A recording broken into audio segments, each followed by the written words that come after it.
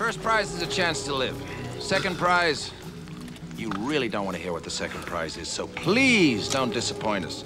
We've all paid to see a show, we've all given up our free time, so if you refuse to fight, it's gonna be really boring, and I'm gonna end up having to jump in there and kill you both. You have come here from all over the world because society has no further use for you. The international prison system has given up all hopes of your rehabilitation. This place will now be your holding pen until your death. I want to see prisoner 2675. You have since escaped from 2 level 5 maximum security prisons.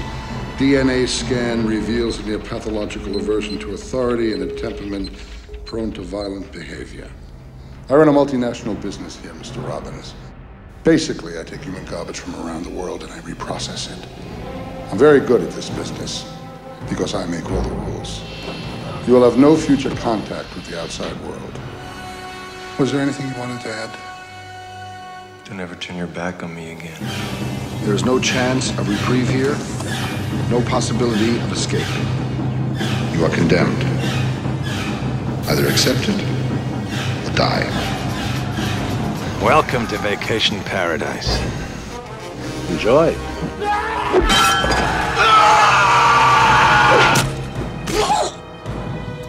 I could use a man like you. A position on my staff, perhaps. We appear to have an opening. And what if I say no? That would be very disappointing.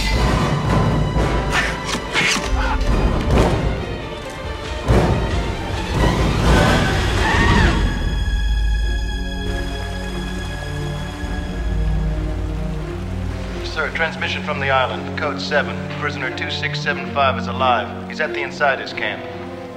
What is this place? Sanctuary, Mr. Robbins. We've created a new society here, a civilized one. We are totally alone on this island. We live under constant threat from the outsiders. You have proven yourself a highly resourceful man. We'd like you to join us. I'm not a joiner anymore. All I want to do is get off this island.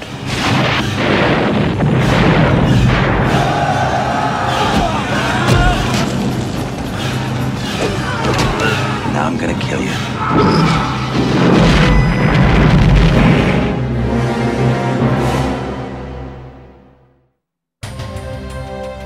Late April of 1994, No Escape hit the big screen in the USA and arrived 2 months later in the UK, produced for a modest budget of just $20 million and directed by Martin Campbell. The film sadly didn't perform well at the box office, pulling in $15 million. Its numbers for worldwide profits haven't been published, but the general consensus is that it flopped and didn't make much of an impact when it came to rent on VHS and was soon forgotten about. At the time, the reviews were mixed. Siskel and Ebert disagreed on its qualities. Surprisingly, Gene Siskel praised the film and its action, comparing its level of excitement to the Mad Max series.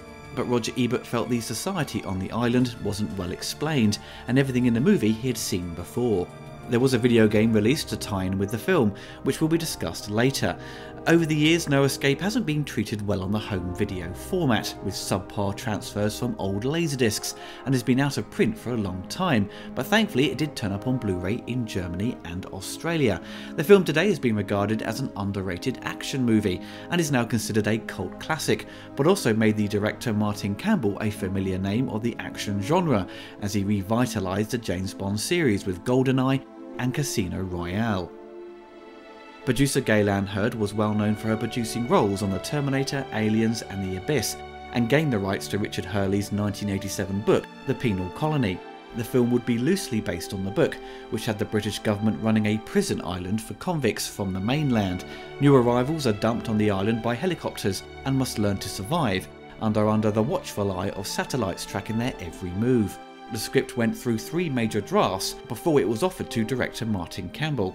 Martin had started his career directing TV dramas for the BBC, such as the highly regarded Edge of Darkness. He had made the jump to feature films with Criminal Law, Defenceless, and the HBO TV movie Cast a Deadly Spell, which Gaylan Hurd had produced, and she felt Martin was perfect to handle the penal colony, but the director wasn't initially interested. The script he was handed was too violent and lacked the right tone, but he would take the job if he could make changes to boost the level of action and adventure. During the early stages of pre-production, the financiers were hoping to cast an action star.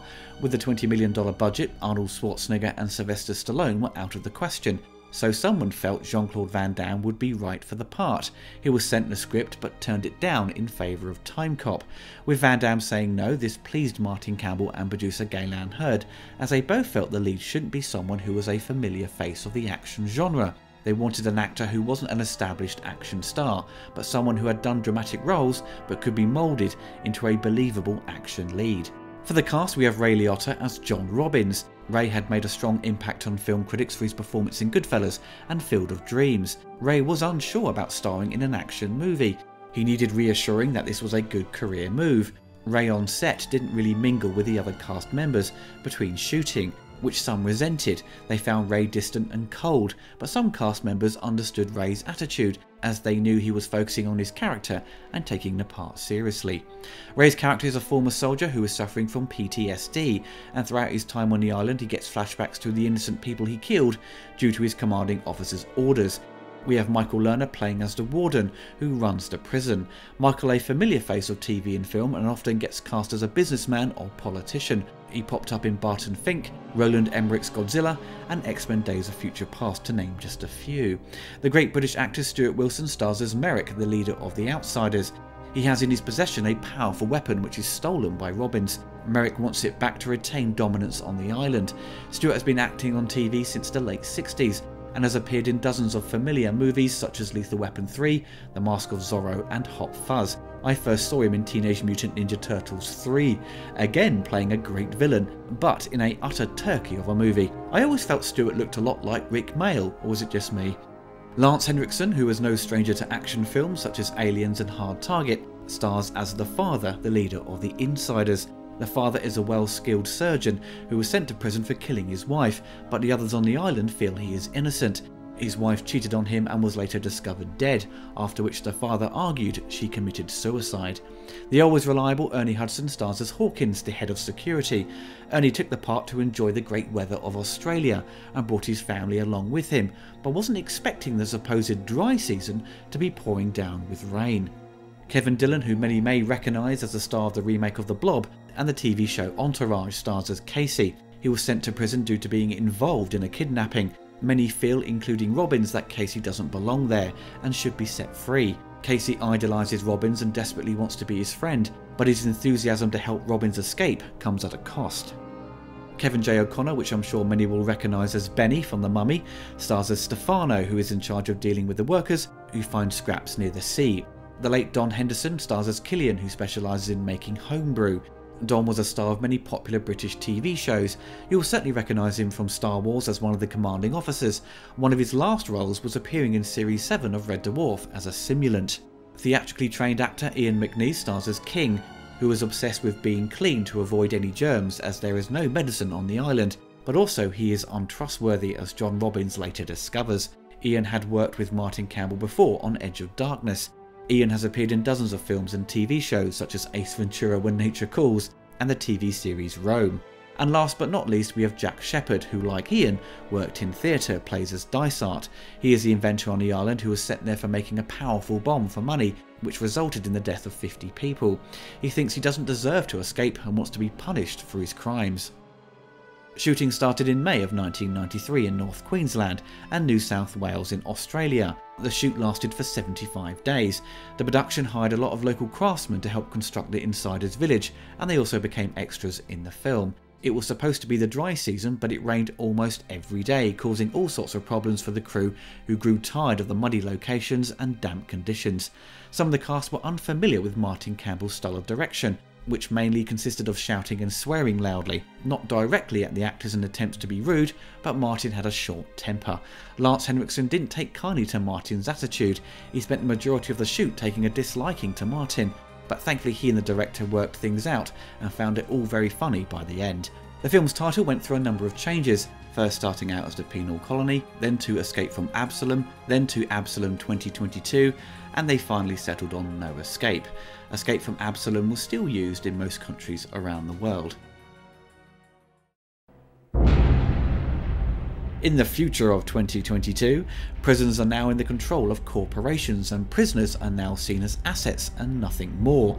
John Robbins has been transferred to this new prison after murdering his commanding officer. The warden has extra eyes on Robbins, due to him having escaped from 2 level 5 maximum security prisons. This new prison is a level 6. A fellow prisoner tells Robbins about Absalom, an island where they send the worst prisoners to fight to the death, and is feared more than the prison itself. The warden, after being held at gunpoint by Robbins as he refused to kill his cellmate for storing food, is convinced that he is a threat and exiles him to the island. Robbins is dumped on the island and is quickly captured by a group of prisoners, known as the Outsiders, led by Walter Merrick. The Outsiders live at an abandoned island resort which they have established as their base. Merrick forces Robbins to fight one of his men and is impressed when Robbins kills his opponent instantly.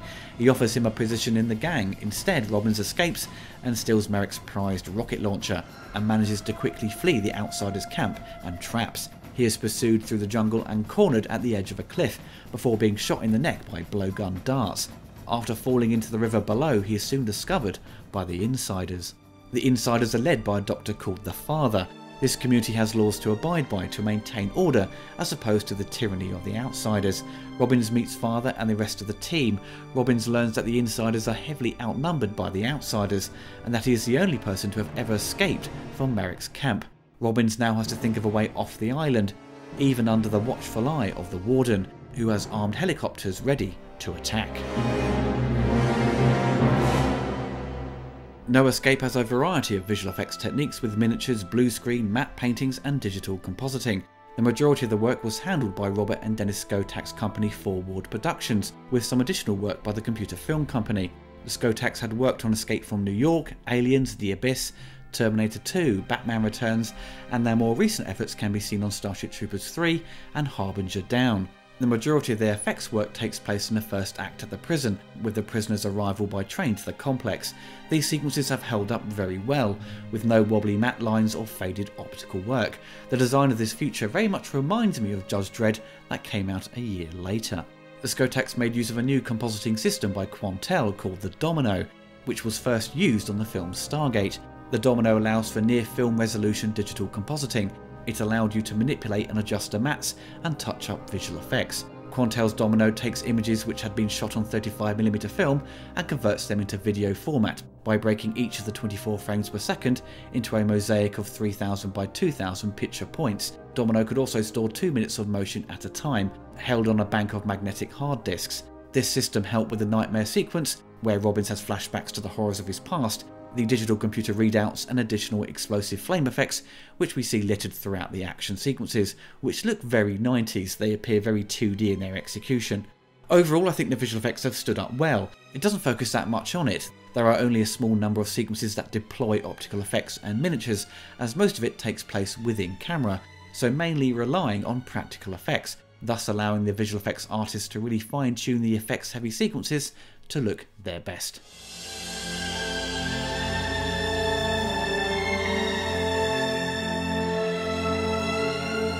The score to No Escape was handled by composer Graham Revell, who was knocking out scores throughout the 90s to many cult favourites such as The Crow, Hard Target, Street Fighter, Strange Days and From Dusk Till Dawn, to name just a few from his large catalogue of work. No Escape has a strange score, as it has many different styles of music at play. There is classical orchestral pieces, tribal drums, there is a mix of blues similar to his work on Hard Target, and electronic compositions that serve the film well. I think Graham's other work stands out better. It's certainly not a bad score and has its moments, but there wasn't an overall theme to it to make it a consistent score to give the film a sort of musical voice. The score did come out on CD in 1994 with 19 tracks of music, totalling just nearly 40 minutes of music. Certainly not a complete score by any means, and has been out of print for years, but is available on iTunes if you are interested in grabbing hold of the score. As mentioned earlier, a video game was produced to tie in with the film, handled by British programmers Bit Studios and distributed by Sony ImageSoft and Psygnosis. Bit Studios also worked on the last action hero game for the Sega Mega Drive and Super Nintendo, so you can guess the level of quality to expect from this video game. No Escape on both consoles was panned upon release by magazines such as Game Fan and Edge. the latter awarding it 1 out of 5. The opening sequence of the game nicely detailed the plot of the movie, but as soon as you get to the title sequence, there are no options available. As soon as you press start, you are being chased by the Outsiders, and it becomes a frustrating mess, with clunky controls, poor hit detection, making it really tough to time your jumps, and music that will drive you bonkers. Once you escape from the Outsiders, you meet the Insiders, with whom you can trade items with to create weapons and tools to aid you with your escape from the island. It's definitely not as bad as the last action hero released a year before, but is still a massive turd. I would have been gutted if I spent £40 on this back in the 90s, but honestly I never saw it in the shops, so lucky me.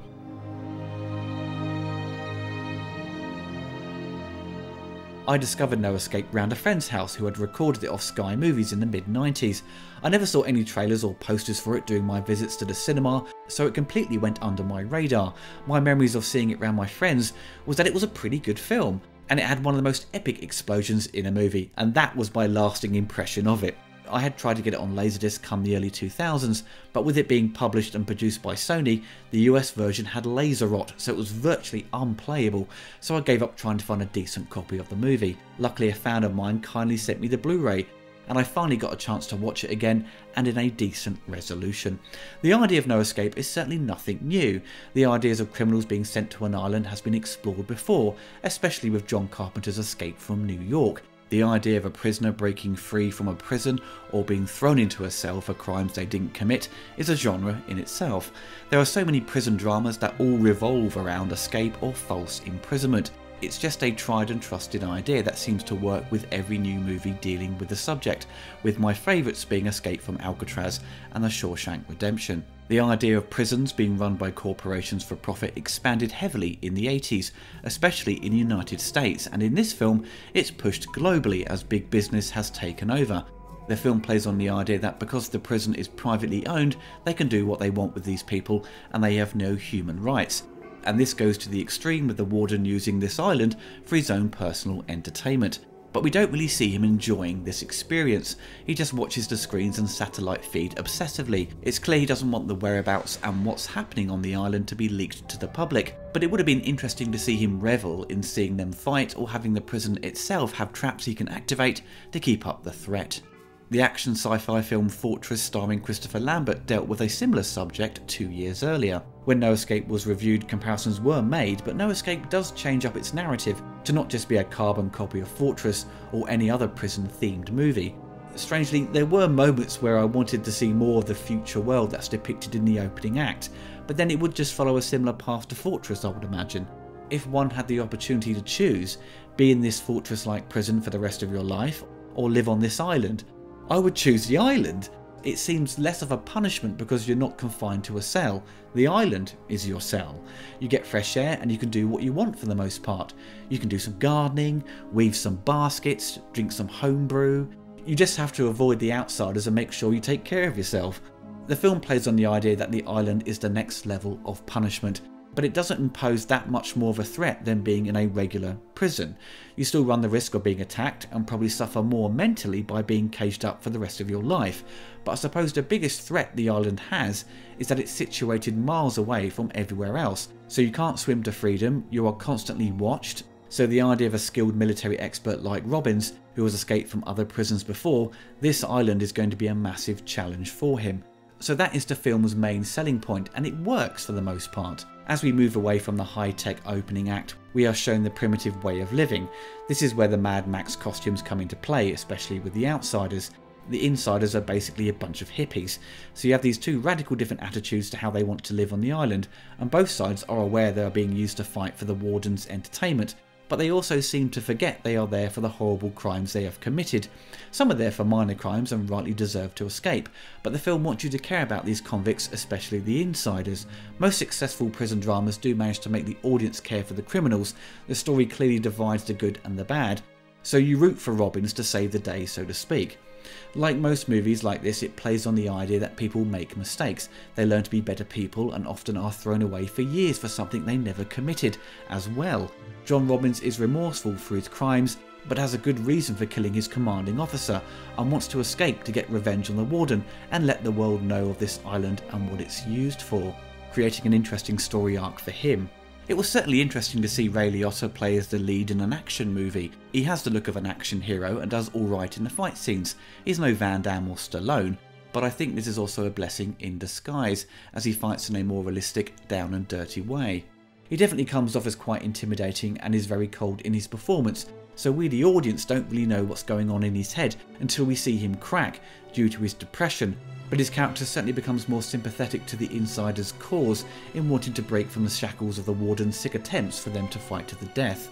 Stuart Wilson as Merrick is a fantastic villain. He is over the top with his performance, but also has moments where he is playing it for laughs, and he is a genuine threat as he eventually kills all the other leaders of the opposing gangs of the Outsiders to maintain control. His character feels like he is starved of intelligent conversation, as he is surrounded by loads of idiots and crazy people. He takes a liking to John very early on, but they don't see eye to eye. This causes Merrick to bring the Outsiders together to finally get rid of the father and his followers, making for some really entertaining scenes as Merrick, Robbins and the father come face to face. No Escape is a solid action film with a great cast. You can't go wrong with Ray Liotta, Stuart Wilson, Ernie Hudson and Lance Henriksen. What a great mix! It tries to do something different with the escape from prison theme and mixes it up with science fiction and post-apocalyptic production design. The action is well staged and shot. This has Martin Campbell behind the camera, one of the best directors when it comes to Bond films, for example. He knows how to tell a story, plus he knows how to shoot and stage epic explosions. This and The Mask of Zorro have some of the finest explosive finales. It's definitely a forgotten gem from the 90s. There could have been a number of contributing factors to its failure at the box office, such as stiff competition. It didn't attract the action fans as it didn't have an action star in the lead. Maybe if Jean-Claude Van Damme did take the part, it would have done well and had more of a mass market appeal, or perhaps the advertising at the time just didn't target the right audience. But certainly seek it out if you can find the Blu-ray, or perhaps stream it on Netflix or Amazon if it's available, as it's a great Saturday night movie and I'm sure you won't be disappointed.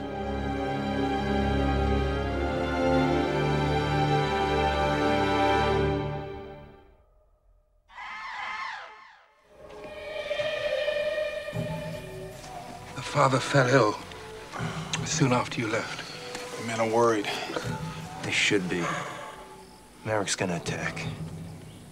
We're outnumbered 6-1.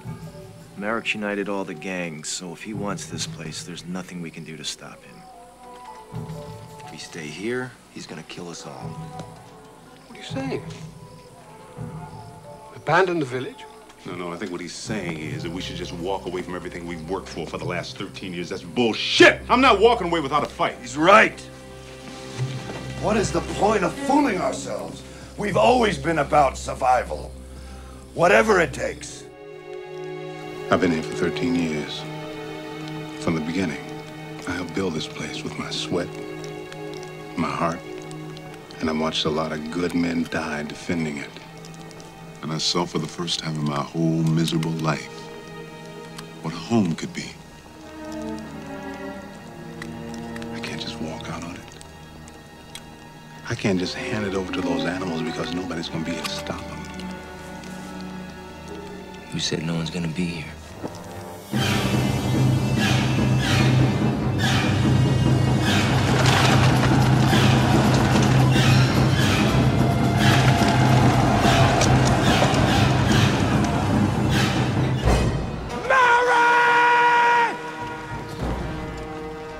Want it? Come and get it!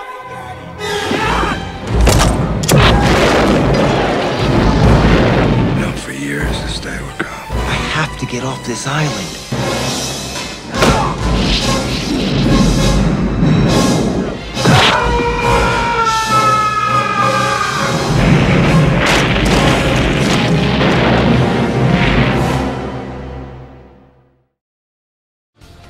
I hope you enjoyed the video. Be sure to subscribe to see more retrospectives and commentaries. Also click on the bell to be notified of the latest reviews. If you want access to exclusive videos and to watch my content a few days before it's on YouTube, you can head on over to my Patreon. Thank you very much.